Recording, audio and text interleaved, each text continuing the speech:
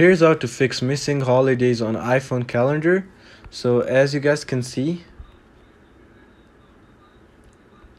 that I only have holidays in Pakistan, but if you don't have like holidays of your your own country, what you have to do is go to Safari. When you go to Safari, go to officeholidays.com. When you go over here, you have to go to all countries. Click on all countries and select your country. I'm just gonna select Belgium.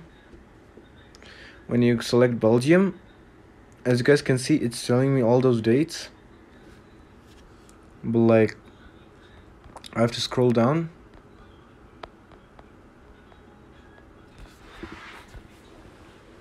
And subscribe to calendar, and I have to copy this, but I won't copy. But suppose that you copied it, you have to go back and go to settings.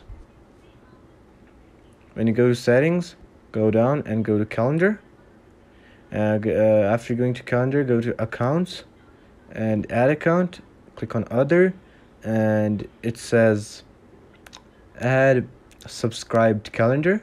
Go over here and paste the link over here and just click next, and then after that you'll be good to go. You'll get your calendar over here, like your office, your own country calendar, and just click on done and you're good to go. And that's basically it on how you can fix missing holidays on iPhone calendar.